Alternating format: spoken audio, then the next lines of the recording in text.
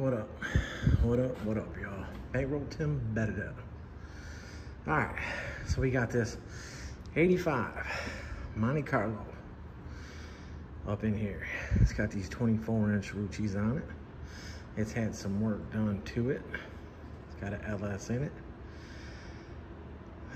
So we are gonna front frame notch for a full turn. As you can see, that's a pretty fat setup right there. 275/25 tire, but it looks real meaty on there. The front seat look real meaty. I think these wheels are by 10, so 11 overall, all the way around. Anyway, so front frame notch, front custom alignment will be going on with this thing. She's dirty. She's real dirty. But guess what? It's just gonna get dirty with the work I be doing. So it's got QA1 suspension on it. It's got some bolt-on coilovers on the back. It's got real woods on it all the way around.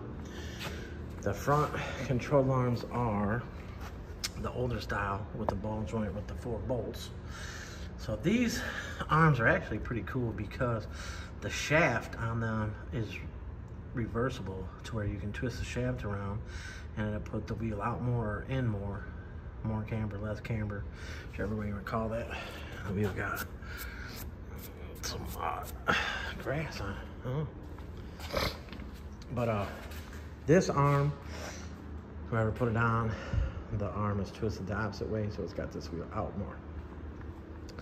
This wheel is on the correct way, but you can see it's turned in, but it's sitting up and down where it should. But the other part is with the front of the car, is that it must have one of those BS level 1, level 2, level 3. I'm sorry, all that stuff to me don't work.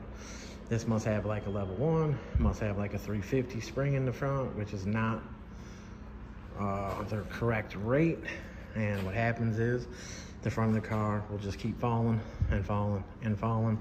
You'll find yourself out there every other day twisting it up more. And if you already had it twisted up and you already had your alignment set, then you got to twist it back up. So you'd have to measure from the ground up to your fender.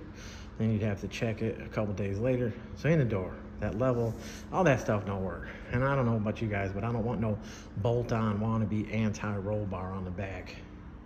Weak, very weak. So anyways, changing front springs, front frame notch, custom alignment. We're gonna do some bracing. We're gonna throw some bracing in the frame, in the side rails of the frame. We're gonna put some bracing. We're gonna put a ladder bar cross member. We're gonna tie into the lower torque box. We're gonna tie into the upper torque box in the back because it has a very powerful motor in it now, and now they're gonna do a power adder and all that. So he wants to be able to tear it up on the streets. Not worrying about his frame rails tweaking and bending his torque boxes and take a chance of buckling the quarters. So first video, I always be forgetting to take the videos of the cars when they're down on the ground and go around it and stuff like that. You know, a lot of things could happen, but if there's video proof of this and that, and just having the video that the car on the ground, you know, no sense in starting a video with the car in the air and this and that, blah, blah. So, front springs are too weak. I already had it up once and I had to stop and put it back down. So that's why the front's sitting a little droopy too.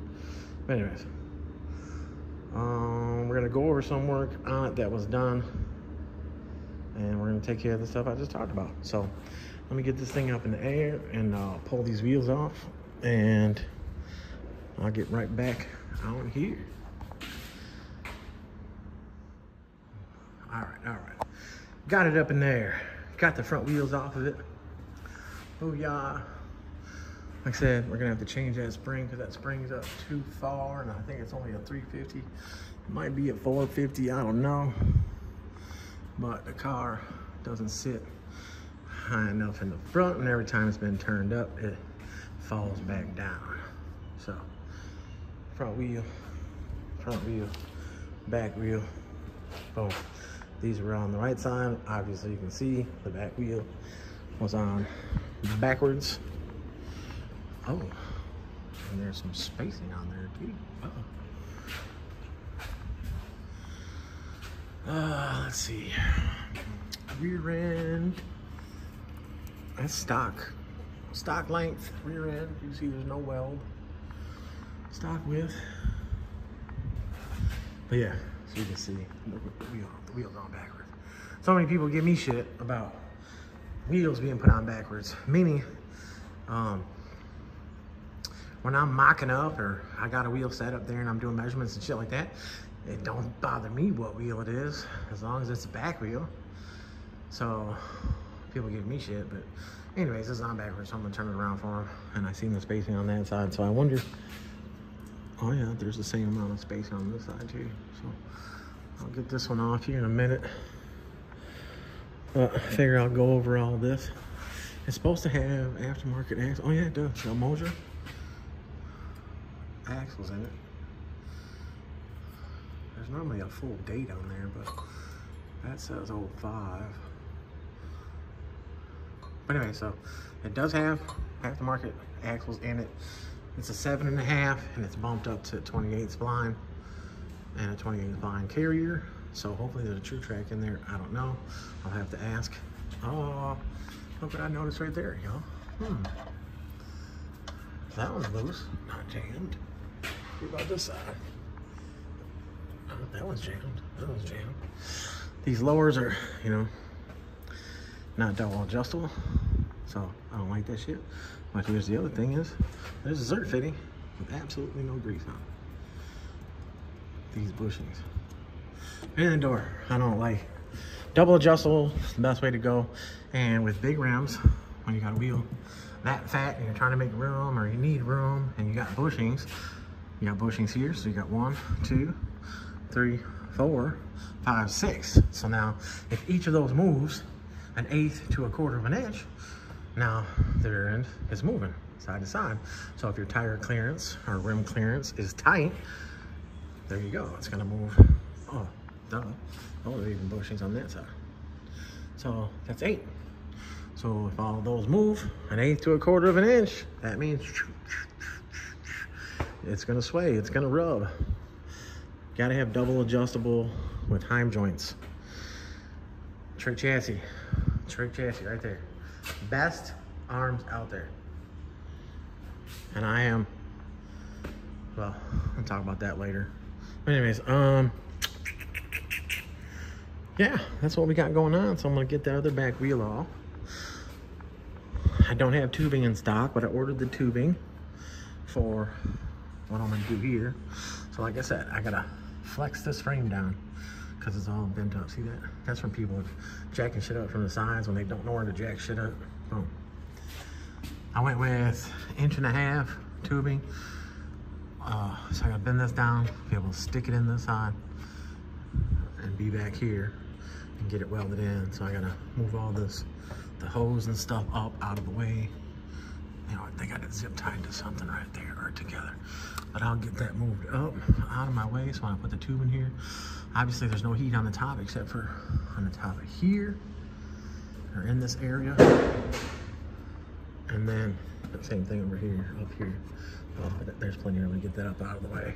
And I can bend that frame down.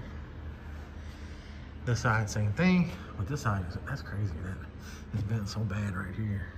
But I gotta get this bent down, down, down, down, down. And you know what? It's gonna be 2 pieces of tube. So the one piece that comes from here, inside here, and go right to this edge because you wanna be able to get to those bolts. I was gonna go all the way through here, but, and then I'll put a short piece in here from inside here to in here. But yeah, that's what's gonna go on there. But yeah, as for frame notching, I'm gonna get in here. I'm gonna trim this up. Boom, get it out of my way. Because no matter what, you can see the rubs are, look how far the rub is. The rub's all the way up here. So you gotta get this out of the way. And this front piece, you can see it's already rubbed all the way. You gotta lose that shit. You got to.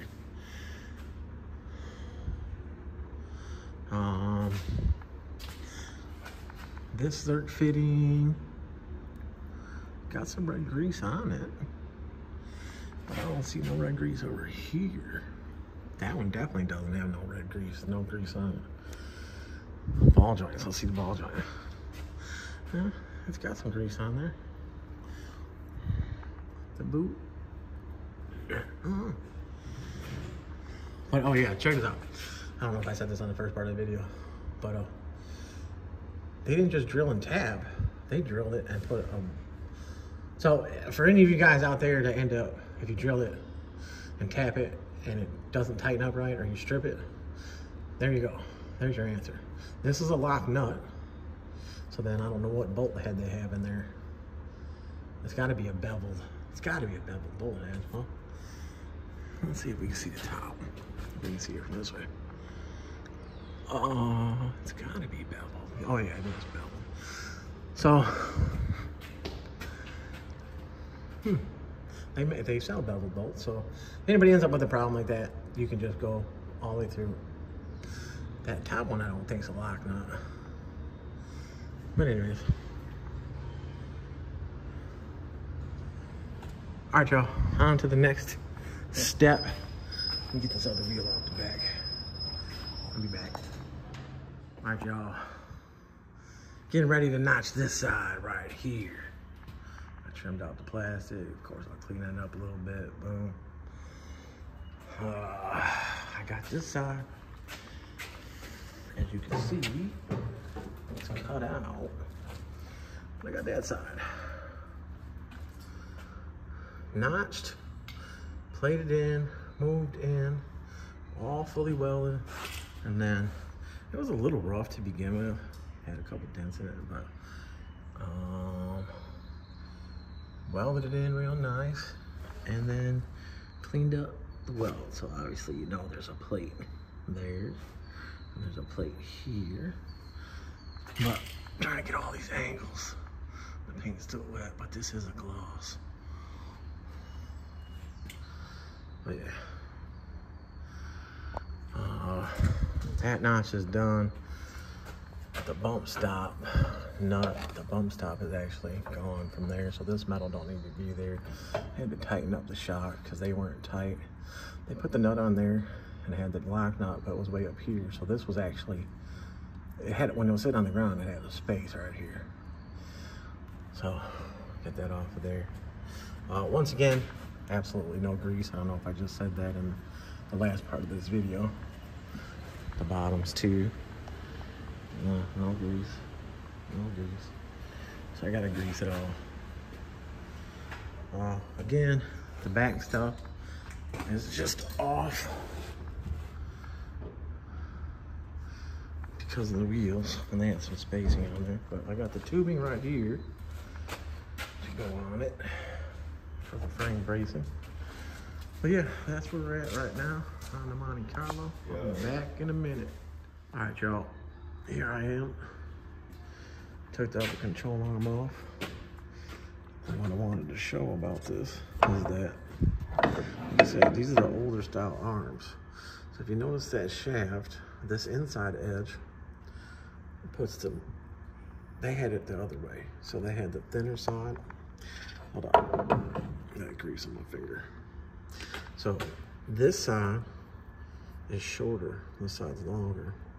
So when they had it in, they had it the opposite way. So this side was making the ball joint stick out more. So when this car was sitting on the ground, you could see, I hate grease, it's all over my fingers, damn it.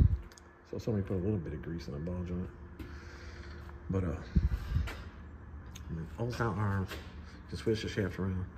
Give you negative camber, positive camber, whatever. So took that out, switched it around, about to put it back in. I had tightened up the shock, but obviously I have to take them out because I gotta change the spring. I'm gonna adjust the collar down. And this is, I mean, this is just way too much anti-seize, guys. And all the debris, you can see all the debris sticks to it. I thought it was like grease, but it is anti-seize. It's just got so much dirt on it. But this is just way too much anti-seize. Once you put it the setup in the car. You can adjust the collar up some to where you think it's gonna be kind of close, so that way you can bolt the ball joint in, and then you just put the NICs on top of the fucking adjustable collar right there. And when you put it on the threads and go up a little bit, but you don't cake it on there.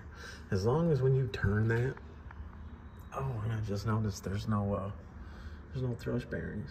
So I'm gonna put some bearings on there to make it turn easier. But you just put a little bit. This is way too much. I see people do it all the time. They just cake the NICs on there. Anti-cheese is expensive, but this is what you end up with, dirt everywhere. This car, I don't think has even had a full drive, like down the road. I think Jordan took it up and down the street over there by his shop a few times, but I mean, it's a lot of debris, a lot of dirt. But yeah, so obviously, like I said, the new springs are right there. They're black. I'll take those out of the box. But I'm gonna throw this control arm back on.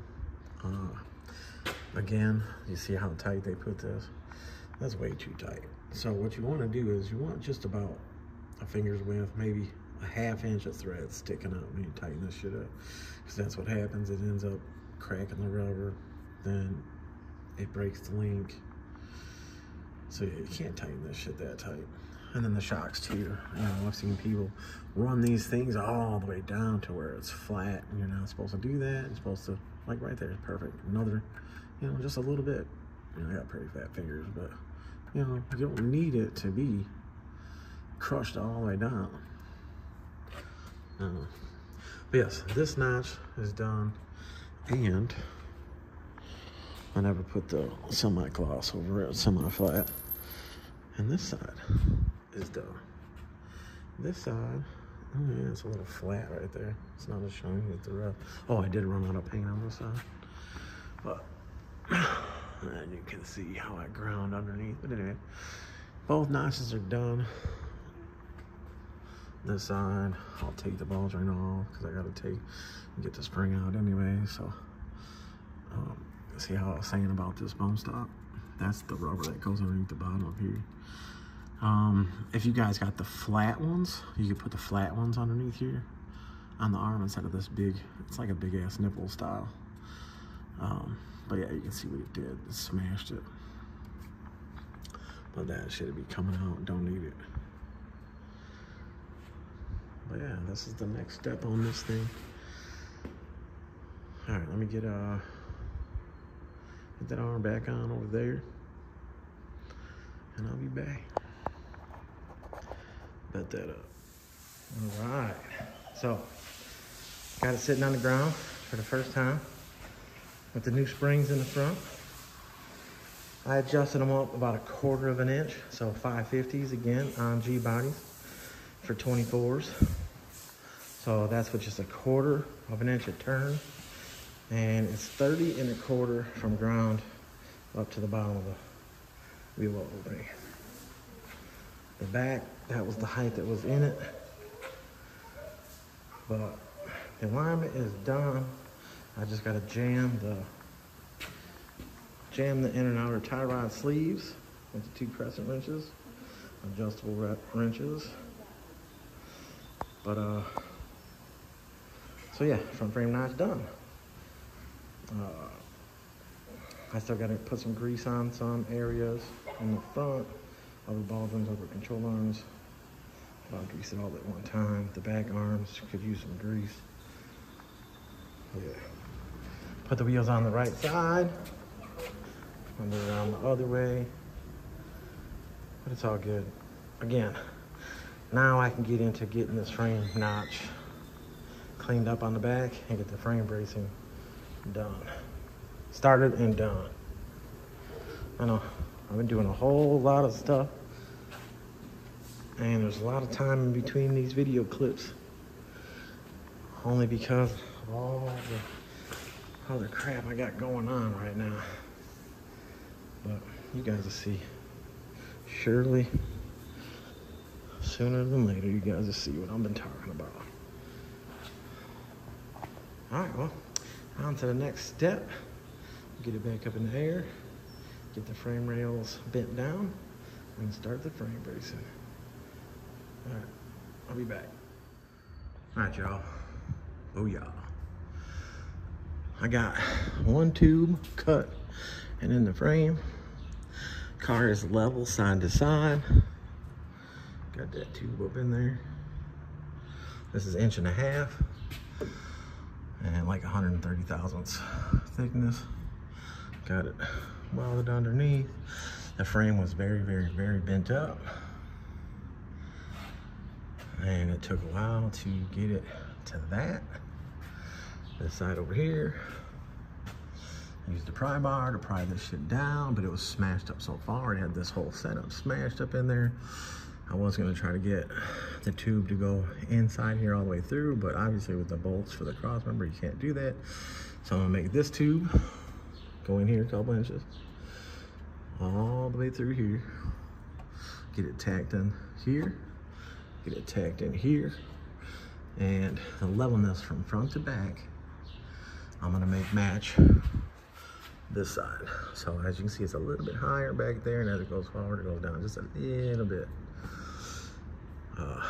When I do the ladder bar crossover, I come across here, have the bends in it, and I'll run into those off of that.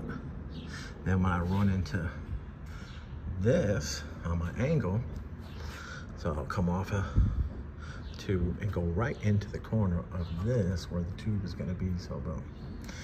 So like this side, you see how the gap is. I'm gonna run right into this corner with the angle tube. That's gonna go from almost center, a couple inches from center this way. But I'll show that. I held these up with a piece of tube up out of the way, so that way I didn't burn them. Same thing back here on the fuel line. I held it up, I pushed it up, I put a piece of tube in here to keep it totally off of getting heat from here. I also kept the air hose with the blower on it, and I would cool it. If there wasn't anything else ran in here, if it was metal lines, stuff like that, it wouldn't matter. But since they're, you know, these braided lines, didn't want to burn them. Got that all ground up, so I can tie into that. That's what's going on with the frame bracing, but again, you seen in the earlier part of the video, this thing was crushed way up in there. So you pull it down. I started with a pry bar, and I was able to hook the upper C channel of the frame in there and pry down, pry down, pry down. Then I took the crescent wrench, was able to grab as far as I could and bend it down. Just enough to get the tube in there. I'll get the tube in there, and then I can use a screw jack up against here to push it up, do a little weld, move the screw jack, tap it with the hammer, be able to do another weld, and so forth, all the way down. But yeah, this back tire, let's see if it held. Yep. So this back tire was flat. And every time I aired it up, within a couple minutes, it would be flat. So obviously you can't test drive it. You know, I only did the alignment and stuff, but the car runs and drives. Can't test drive it with a flat. So I took this to the rim shop and had them dismount it. We found out that the bead was ripped, and there was another part of the bead that was flipped over, and it was pinched in between the rim and the tire, and that's where the leak was coming from. We put it in the water tub, put it in there, seeing where the leak was coming from, took it off, put it on the tire machine, popped it down. The rip that was in the bead, there's a good 2 inches that's ripped where there's a piece missing. It didn't break the belt or nothing. So we looked in the tire for that piece, the piece wasn't there. So whoever mounted it knew that they ripped it and took that piece and threw it out. So you guys gotta watch these rim shops out there. Don't go to no repair shop. Deal with an actual rim shop that has a real tire machine that know how to put rims on, or tires on the rims. So yeah, so took care of that, and I'm gonna finish up this bracing. So I'll get a couple more bars in and I'll show you guys. Be back. All right. Got the frame bracing done.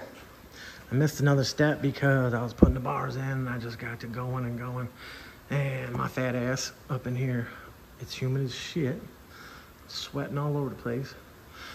But I meant to put a bar in, do a little filming. But basically the same type of setup I did on the black Monte Carlo with the big block. So I tied into the lower boxes, bent up that cross member, side rails in the side. This frame was so bent, which you seen in the video earlier, but I got it down, stitch welded it, you know, didn't fully weld, which is fine. Put the bar in there, like I said I was gonna do. Tried to straighten this area out the best I could, but that's all 1.5 inches, 130 thousandths. Anything on this side. This tube on this one on the inside right here actually comes out a little bit longer because of the placement. So when you're looking underneath, you know how the placement of that is.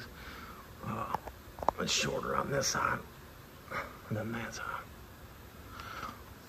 But all right, I got all that done. I put some paint on it. Still a little shinier than what it will be once it's dry. I cut it back, took a lot off, tapped that back in. This side, like we saw in the video, we seen earlier, there was no rub mark on this side at all. This side over here had the rub mark. So on this one, I just painted. But I rolled the tub back some more, and I cut and ground. They already had it welded, so it was already welded. All I had to do was cut it back and grind it. I'll probably put a little more paint on the side, but you can see they put a lot of undercoating on this side. I don't like undercoating.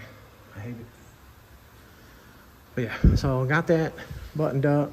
Adjusted the back shocks. I got them at 5 and 3. 5 on compression, 3 on rebound. The fronts, I think I went 4 and 2. They were set at 0, so I ever put them in. I haven't looked back at the video when Jordan was driving it over there at his shop, up and down the street. But I'm pretty sure the front end was going up real easy, you know, pulling up. The alignment was completely off. But that's what it came to me for, was the alignment. And we added in the bracing and noticed some other things and took care of all that and adjusted. So now I'm gonna get these wheels on the back and set it down. The other day, this car, let's see, when Jordan first brought the car over here, they had used a jump pack to start it. But it had been sitting here a few days. And I reached in there and turned the key and it fired right up. So I don't know if that was just that battery that day or something. I don't know. But put the wheels on it, set it down, and see if she fires up. It is raining outside, so test drive. I know my alignment's good, my height is good. How I set the shocks, I know is good. So basically, I'll be done once I bolt these wheels on and set it down. All right, I'm gonna bolt them up, set it down, and get some more video. Be right back. All right, there it is, on the ground. It is done. Frame brace, alignment, change the front springs. Car is going to get, I guess, painted and going to Nick in Texas Sound Factory to do what he's gonna do to it. That's what I heard. That's what I heard. So the tire, the rims are on the correct side now, guys. They put the tires, somebody had the tires, the back rims on the wrong side. Rims are directional, tires not. The back left tire is holding air. No problem. Still at the same pounds, 35 pounds. Front is at a nice low height. Unfortunately, what I was saying about starting it up, I don't have anybody here to drive it anyways, so that way I can film, and it's wet outside. So, but the battery is dead today. Like, it just went on. The other day, it started right up. Like, right up. Didn't need a jump pack or anything. And I don't have my jump pack here. My jump pack is in my Ford. Yep, I said that. I own a Ford, my Explorer. The jump pack's in that because that thing has a weak battery. And I haven't gotten a battery for it yet because it's top post. And But there it is. There's the Monte Carlo. It's sitting good. The other day I was saying it looked like the top of the tire was out, but I have them cambered in just a little bit because, like I said, like this car has no narrow to it.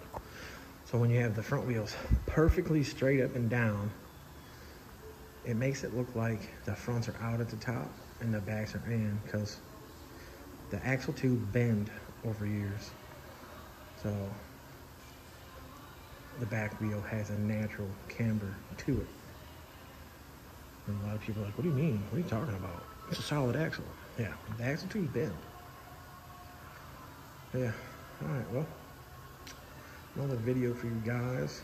And I still didn't lay out all the steps, but plenty of videos out there showing a lot of things that I've done for many, many years. All right, y'all. RUCCI's. Get you that coochie. All right, y'all. Bankroll 10, bedded up. Monte Carlo. Done. Peace out. All right, y'all. Bankroll 10, bedded up. We at the end. We at the end. She is test drove. She's riding. I know I didn't show you guys everything in this video, but sometimes I think the videos just be too long and nobody really wants to watch. But anyways, like I said, quarter rail frame knots in the back. I did have to put, these back wheels had a deep offset, you know, kind of like a front wheel drive style, which as you can see the fronts are in just a little bit more than I'd like, but stock suspension. So you can put longer studs in the front, put a little bit of a spacer on the front to bring the wheel out some, but it don't look that bad.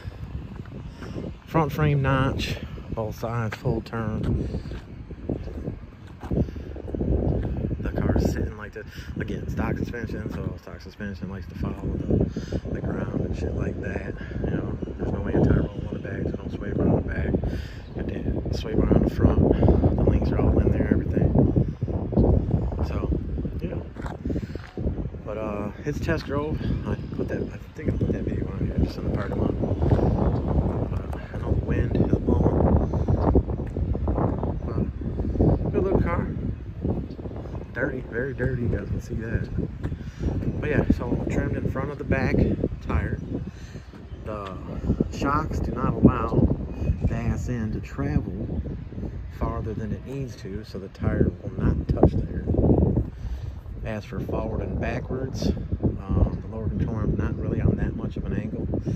We did have to run a 1-inch cup underneath the back spring. I guess I could show you that. Climb up underneath here. Cleaned up, you know, rear end painted it. A little paint underneath. I still didn't take that bracket off for the exhaust, but see the little plastic 1-inch cup underneath there? I've had those laying around. I don't know what I got them off of, but I like to use those for like, what is it? 3rd gen Camaros, square body Camaros, Airbox style. But yeah, so what I'm saying about the rim ended up having a real deep backspace. As you can see how it stayed off the frame notch, but you see all the way towards the front. So I had to run a 1-inch all-star spacer on it. So if we were to, he's gonna go coilovers. So if we were gonna tuck this, the left tub is bad, so it would need a set of tubs, obviously. And we could bring the wheel in, we know that whole inch. So then we would be able to tuck it, and then it would match how far the front is in. So he wants to go coilover, we'll do the coilovers and the anti-roll. That'll help the car a lot, and then we'll be able to set the ass end down a little bit more. I know he's got some music, just a box gonna go in there, so that'll bring the back of the car down some. With stock springs, when you put weight in the trunks, they come down more than if it was a coilover spring. So, you know, like I could push this thing down. You know, you can't push a coilover that far, that easy. The front, quick frame notch, I plated it, moved the whole centerpiece in. Try to get a video, show you guys. Oh, well, not too bad. And cut the fronts and fenders. touches just a little bit at full turn on the back sides of, and that's, you know, with the wheel sitting in more. Oh, I didn't do this on that side, so you can see the frame notch. Wheel all the way up into the little control arm mount, where nobody else does. They do that damn step notch in there, and then the edge of the rim hits it. So cleaned it up, painted it. We did put those all-star ball joints in the front, which was able to get the camber up and down, and it's got plenty of travel in the front, so it rides right, rides smooth.